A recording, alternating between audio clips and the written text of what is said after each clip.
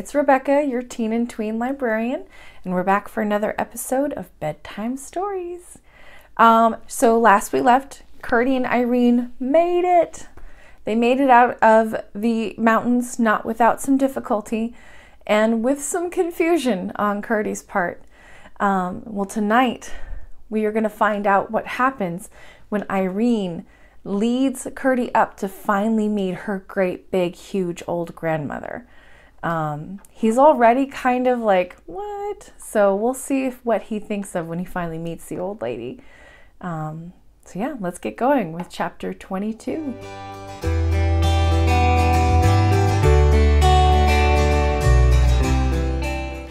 Chapter 22, The Old Lady and Curdie.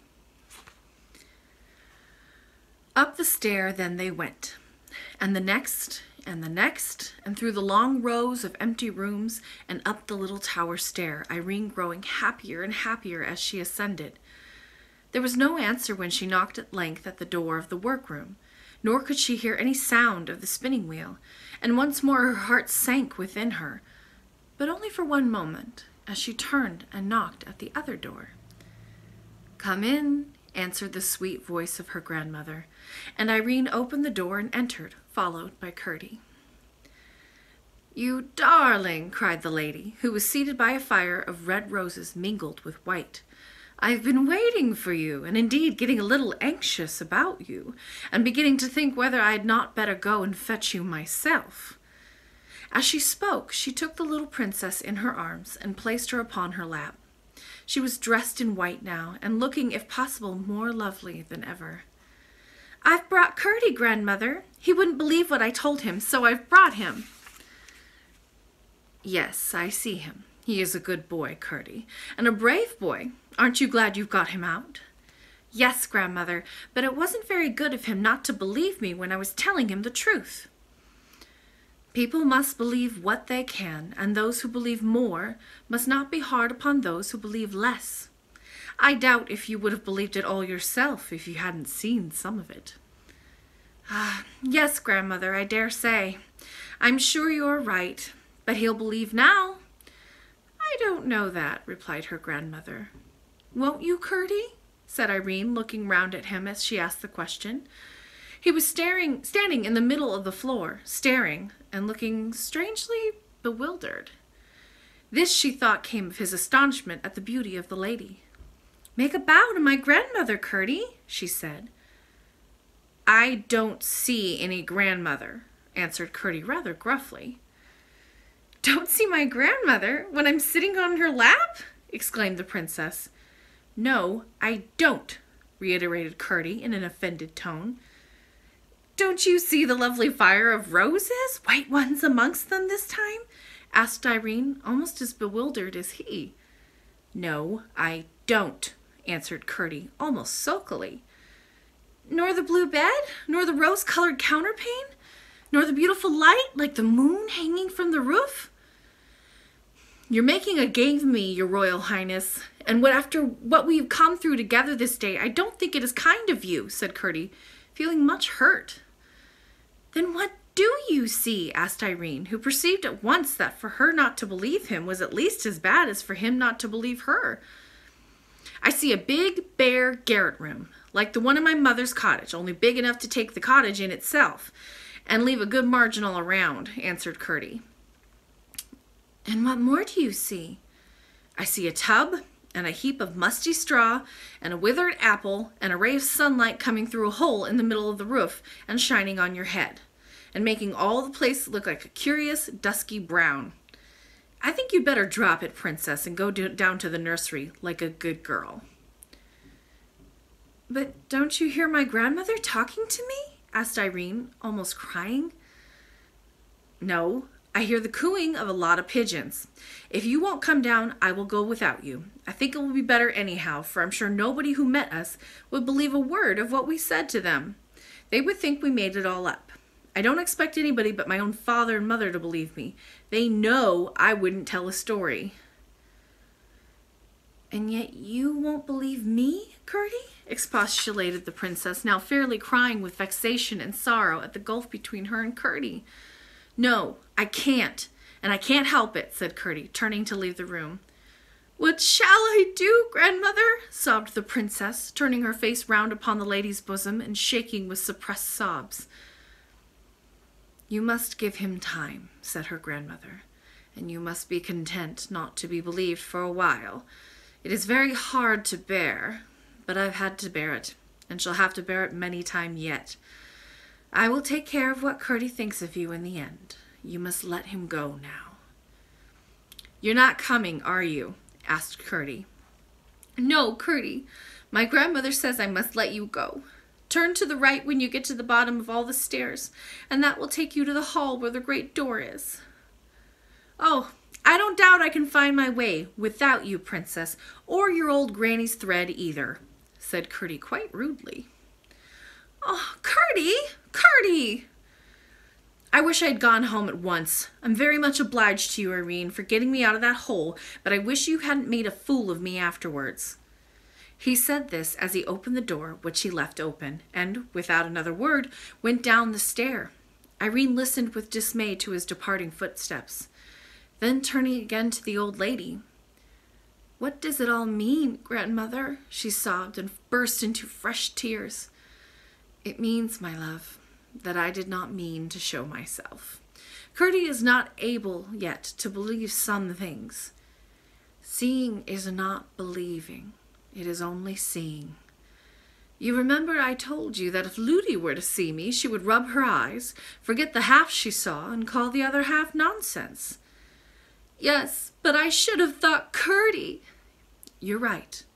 Curdie is much farther on than Ludi, and you will see what will become of it. But in the meantime, you must be content.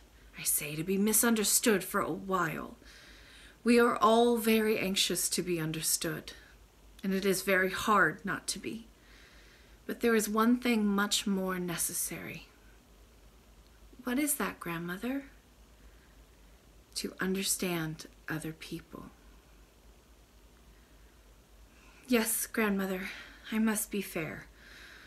For if I'm not fair to other people, I'm not worth being understood myself. I see. So as Curdie can't help it, I will not be vexed with him, but just wait. There's my own dear child, said her grandmother, and pressed her close to her bosom. Why weren't you in your workroom when we came up, grandmother? Asked Irene after a few moments' silence. If I had been there, Curdie would have seen me well enough. But why should I be there rather than in this beautiful room? I thought you would be spinning. I've nobody to spin for just at present. I never spin without knowing for whom I am spinning. That reminds me, there's one thing that puzzles me, said the princess. How are you to get the thread out the mountain again? Surely you won't have to make another for me. That would be such a trouble. The lady set her down and rose and went to the fire. Putting in her hand, she drew it out again and held up the shining ball between her finger and thumb. I've got it now, you see, she said, coming back to the princess, all ready for you when you want it.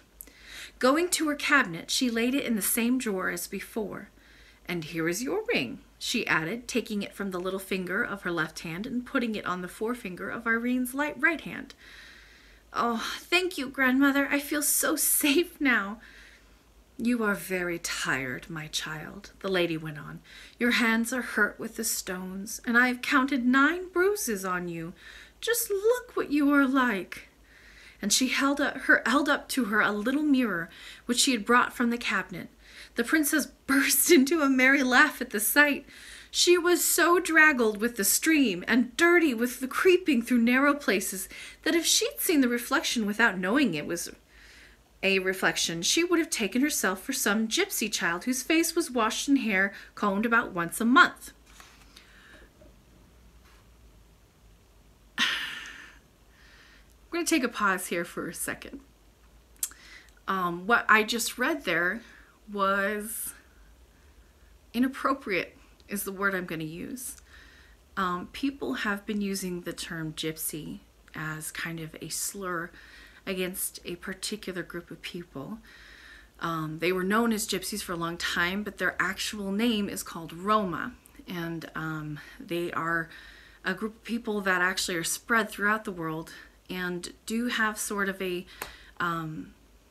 traveling culture, we'll say, which unfortunately most of the world doesn't understand. And so there are going to be references like that, especially in older literature, about this group that are not necessarily true or very kind. So, that being said, using gypsy as a way to describe something is not okay. But let's get back to the story. The lady laughed too, and lifting her again upon her knee, took off her cloak and nightgown. Then she carried her to the side of the room. Irene wondered what she was going to do with her, but asked no questions, only starting a little when she found that she was going to lay her in the large silver bath, for as she looked into it, again she saw no bottom, but the stars shining miles away, as it seemed, in a great blue gulf. Her hands closed involuntarily on the beautiful arms that held her, and that was all. The lady pressed her once more to her bosom, saying, "Do not be afraid, my child." "No, grandmother," answered the princess with a little gasp, and the next instant she sank into the clear, cool water. When she opened her eyes, she saw nothing but a strange, lovely blue over and beneath and all around her. The lady and the beautiful room had vanished from her sight, and she seemed utterly alone. But instead of being afraid, she felt more than happy, perfectly blissful. And from somewhere came the voice of the lady, singing a strange, sweet song, of which she could distinguish every word, but of the sense she only had a feeling, no understanding. Nor could she remember a single line after it was gone. It vanished, like the poetry in a dream, as fast as it came. In after years, however, she would sometimes fancy that snatches of melody suddenly rising in her brain must be little phrases and fragments of the air of that song, and the very fancy would make her happier and abler to do her duty. How long she lay in the water, she did not know. It seemed a long time, not from weariness, but from pleasure. But at last she felt the beautiful hands lay hold of her, and through the gurgling water she was lifted out into the lovely room. The lady carried her to the fire, and sat down with her in her lap, and dried her tenderly with the softest towel. It was so different from Ludi's drying. When the lady had done, she stooped to the fire and drew from it her nightgown, as white as snow. "How delicious!" exclaimed the princess. "It smells of all the roses in the world, I think." When she stood up on the floor, she felt as if she'd been made over again. Every bruise and all weariness were gone, and her hands were soft and whole as ever. "Now I'm going to put you to bed for a good sleep," said her grandmother. "But what will Ludi be thinking? And what am I to say to her when she asks me where I've been?" "Don't trouble yourself about it. You will find it all come right," said her grandmother, and laid her in the blue bed under the rosy counterpane. "There is just one thing more," said Irene. "I am a little anxious about Curdie. As I brought him into the house, I ought to have seen him safe on his way home." "Well, I took care of that," answered the lady. "I told you to let him go, and therefore I was bound to look after him. Nobody saw him, and he is now eating a good dinner in his mother's cottage far up in the mountain." "Then I will go to sleep," said Irene, and in a few minutes she was fast asleep. And that's the end of chapter 22. Thank you for joining us for another episode of Bedtime Stories. Make sure you never miss an episode by subscribing to the library's YouTube channel. You can also find out what's happening at the library by visiting us on Facebook, Twitter, or Instagram. Or you can always just go to the library's website. I hope to see you again for the next episode of Bedtime Stories, but until then, be well and sleep well.